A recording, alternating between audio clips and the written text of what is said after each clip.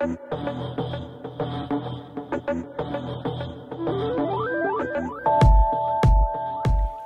y'all, iRix Guy here, and I promised y'all a video tutorial on how to enable focus peaking. Now if you watch the screen right here, when I use the manual focus on the camera, you'll see the yellow. See how it's on the stems now in the tree? And then now it's in the background. And if I go way to the right, there's no focus peaking because I pretty much blurred it all out. It just all became defocused. But as I bring it back in here, you'll see the branches from the tree up above, the yellows around them. Now I'm continuing to turn, now I'm putting it in the background. That's referred to as focus peaking.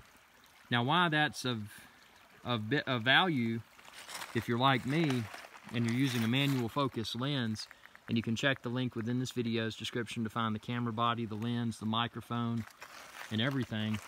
But if you're using manual focus, you know, one's eyes may not always be spot on. I mean, you can look through the electronic viewfinder, or you can look through the display on the back.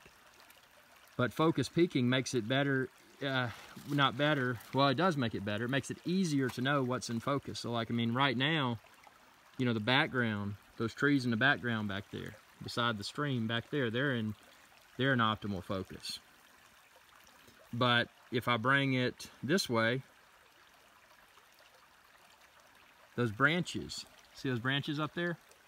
They're there and there, they're closest to me, those are in focus. So how do you turn it on and off? Focus peaking, and how do you choose a color? It's actually quite simple. I'm demonstrating with the A7R2, but the same or similar procedure will likely work with most Sony Alpha cameras. So press menu. Once I press menu, then I'm going to go to that gear icon. So I'm going to hit this button right here that says ISO. Oh crap. I didn't mean to hit that, the middle one. Keep ISO on auto. So let's do this again. Hit menu. And then after I hit menu, I'm going to push to the right. Or actually, I'm going to push up to where it says display. And then I'm going to push to the right. Now I've got gear selected. Once I've got the gear icon selected, then I can push down. Then I can push to the right to go to section number 2. Then I can push down. And I can pick the peaking level. My peaking's on high. This is a matter of personal preference. You can make it very pronounced with high like I do, or you can do low to where it's more subtle. The advantage to that is that the disadvantage to high is that when it's on high peaking, that it's really going to take away from being able to see the actual part of the camera's field of view that you're focusing upon. So to put on low, then you could still see the peaking, but you could also see the real environment, if that makes sense. I chose yellow, but you can choose other peaking colors, red, yellow, or white. Now in this situation, when I'm out here with the, the fall leaves, I should have chosen a different color. Maybe I shouldn't have done red or yellow. Maybe I should have done white, for the sole reason that yellow is a leaf color. But again, I found yellow seems to be the most optimal for me.